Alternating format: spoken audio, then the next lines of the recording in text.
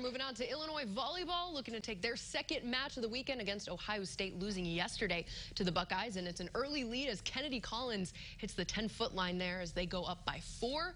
Buckeyes reclaim the lead, but Raina Terry puts one down off the side out, then follows with an ace. The Illini down 21-20, but Ohio State comes back with 3 straight points following that kill from Gabby Gonzalez. They take the first set. This one goes to 5, but Ohio State comes out the winner.